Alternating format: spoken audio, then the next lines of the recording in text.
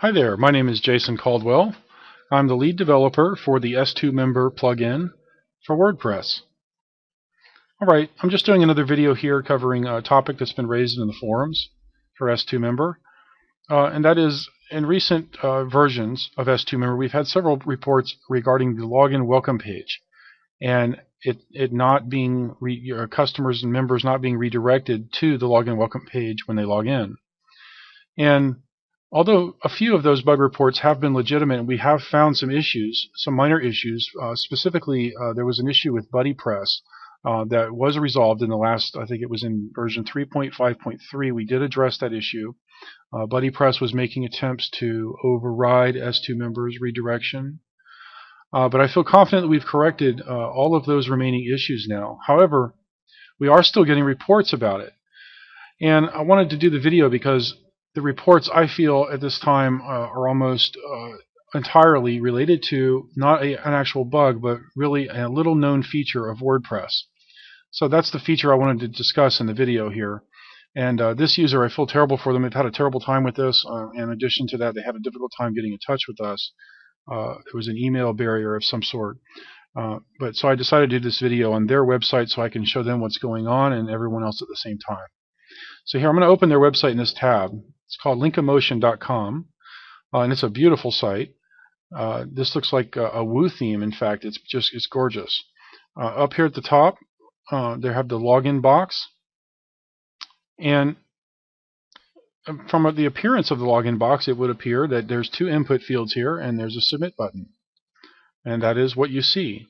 However, like many login boxes that are designed for WordPress, integrated by theme designers or by plugin developers, some of them contain an actual hidden input field that you don't see. And the only way to know about that is if you're actually looking through the source code of your site or you're aware of what I'm going to discuss in this video. So the first thing I'd like to do is show you the easiest way to investigate your site to see if your login box is the source of the conflict that you're seeing. In other words, if you're not being redirected to the login welcome page when you log in as a member of your site. Okay, now if you log in as an administrator, you're not supposed to be logged in. You're not supposed to be redirected to the login welcome page. That's the intended functionality. But if you're logging in as a member or a free subscriber, you should be. So if you're not, I recommend Firebug. If you just search Google for Firebug, you'll see there's a site called getfirebug.com. It installs into Firefox. Very simple to use. And this is very, very popular. I think just about every developer I know is using this. You can install it. It's free. And it'll place a little bug icon here in your Firefox web browser. Okay, after you've got Firebug, come back to your site. We're going to do Linkomotion here. I'm going to click on the little bug icon. And you'll see it pops open this Firebug console here for designers and developers. And I'm going to choose this little blue arrow here so I can select sections of this document, elements on the in the document itself. And you'll notice as I move around, you see how the source code in the bottom left-hand side of the screen is jumping around different places? That's taking me to the exact place in the source code as where I'm pointing. So that's pretty simple. And what I want to do is I want to investigate this form, this login panel, somewhere right around the submit button. Sometimes it's right around the top of the form up here somewhere. I'm going to start right here on this submit button. Okay, so after I click it, it's going to stop moving around so I can come down here and look at it. And look at there. You see that hidden input field right there where it's a lighter shade? That indicates that the field has been hidden, and it's got a redirect to variable there, and look at the value of it. See how it's set to the home page for the site? All right, so this is a little known feature. It's built into WordPress. Part of the core framework is this redirect to variable can be specified or not, but if it's specified in a login form, then you can override all other aspects, including all plugins, all themes, and it will redirect to the exact URL that's specified when this variable exists.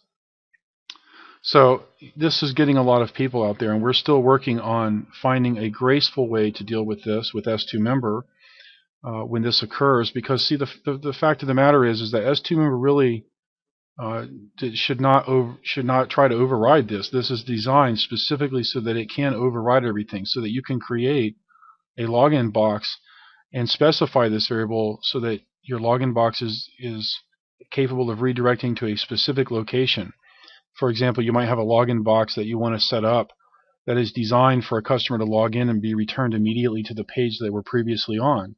And this variable can allow you to accomplish that.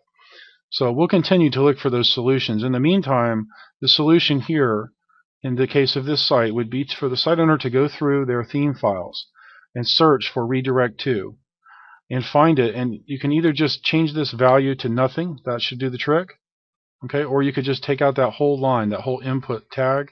That could all come out, and that will correct that problem for you. So now when you log in as a user or a member, you should then be redirected to the login welcome page that's configured for s2Member, because there's no longer that overriding redirect to parameter superseding s2Member's control of that behavior.